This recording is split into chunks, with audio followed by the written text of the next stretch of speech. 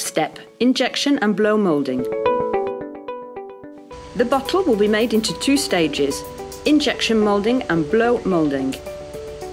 Recycled pellets are first mixed with virgin PET pellets coming from oil transformation.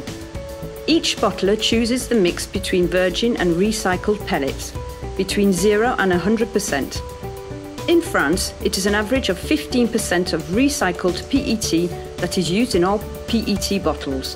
For Coca-Cola in France, it was an average of 28% in 2019. This mix influences the colour of the bottle, because recycled PET is blue, whereas virgin PET is white. It is especially the case in France, where most bottles we recycle are mineral water, often blue. Pellets are then worked along a screw and heated until they melt at 260 degrees Celsius. The melted material is injected at high pressure into a multi-cavity mould. A mould contains usually between 50 and 150 preforms.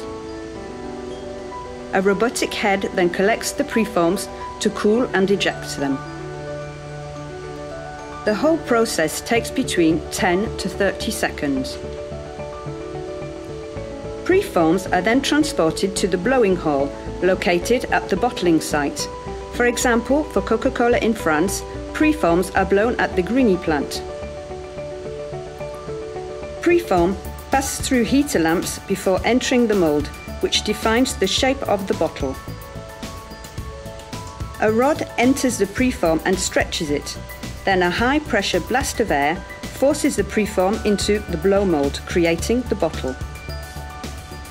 On a commercial scale, 10,000 to 60,000 bottles can be created every hour. This allows us to call it from bottle to bottle recycling.